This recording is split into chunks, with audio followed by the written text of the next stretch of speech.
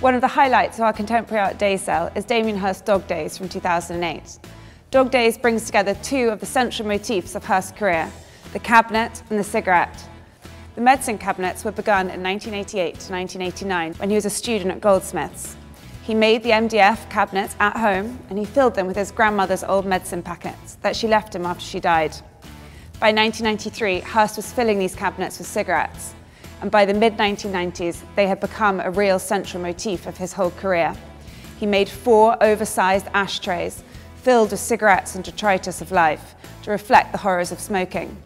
For Hirst, the cigarette represents the whole circle of life. The packet gives birth to the cigarette. The cigarette is life. The lighter is God, breathing life into the cigarette. And the ashtray represents death. The cigarettes in Dog Days thus present us with our own mortality.